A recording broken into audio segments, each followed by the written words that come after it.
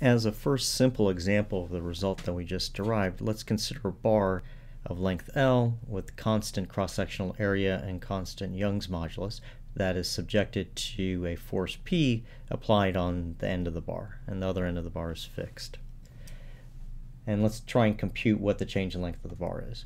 Well, the thing that we're going to need in applying our relationship is an expression for the internal force, and we will use equilibrium for that. So the first thing to do is to make a section cut in the bar and examine the system here. So if I put the internal force in at the section cut, it's R of x. I've drawn it in the positive outward direction. And on the opposite side of this little free body diagram, I have the applied force P. So by equilibrium, sum of the forces in the x direction, I find that R of x is equal to P. And it didn't matter where I made the section cut. I could have made it up here, I could have made it over here. I would always have the same picture. So I have R of x equals P no matter where I am in the bar, so for all values of x.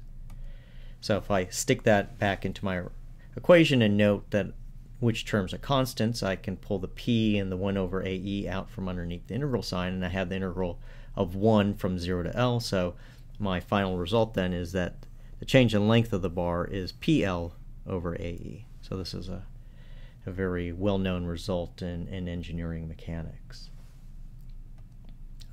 One quick remark is that the ratio of the applied force to the change in length is known as the stiffness. We usually use the symbol K, and so we have, from our result here, we can show that the stiffness of the bar is AE over